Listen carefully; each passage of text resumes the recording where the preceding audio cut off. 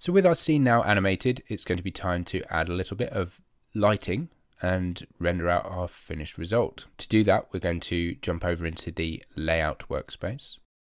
Now by default, Blender has a light, and we can turn that back on here in the viewport so that we can see it. But to see the effects of any lights, we need to change our display mode here from our shaded viewport over to this here, which is our rendered viewport. If I click on that, you can see now we have a very different look. We now have some shadows in our scene, which are being cast by this light up at the top here.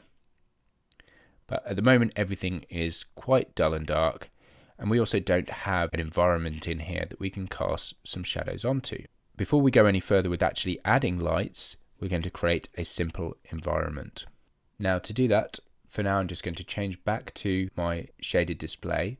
Now there's a quick way to do that. If you hold down your Z key on your keyboard, you'll find you have this little pie menu appear, and we're currently in rendered view.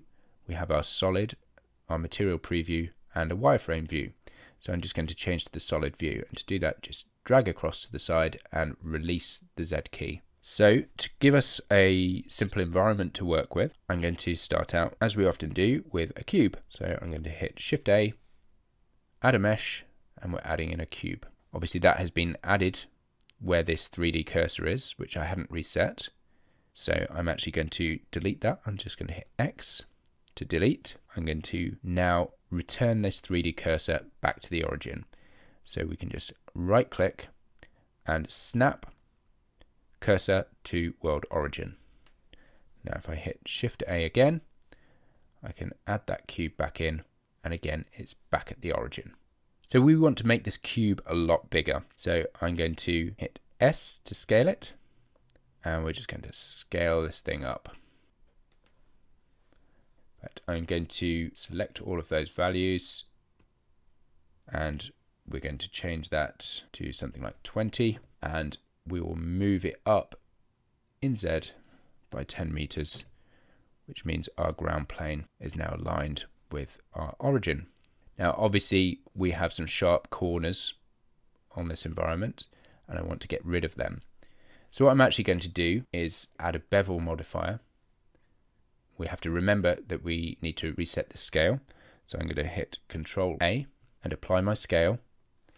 And now I can adjust this amount value and increase this number of segments to round out the edge there. I'm going to increase this amount quite a bit. Somewhere around there should be good. I'm just going to increase the segments again slightly, and then right click, shade smooth, and that just smooths out this background just a little bit more.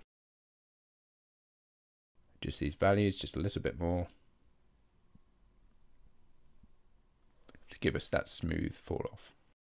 At the moment there's no material assigned to this, so we're going to go into our shading view. So we just have this default grey colour. I'm going to add in a new material, and we're going to give this again a yellowish kind of colour, slightly different to the swing. Somewhere around there looks alright. And that should do. Let's call this world, and we'll jump back into our layout view. Now I'm going to rename this from cube to environment. And now we should be ready to add in some lights. So again, I can turn on my rendered preview, and you can see now we are casting shadows from this light onto the ground. But everything is rather dark at the moment. Now as we're adding our lights, we want to really see what our final scene looks like from the camera point of view. So what we're going to do is actually split this viewport.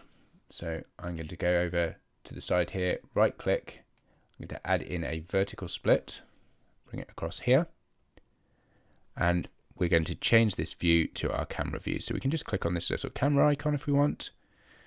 I'm going to hide my toolbar by hitting T and hide the side panel by hitting N.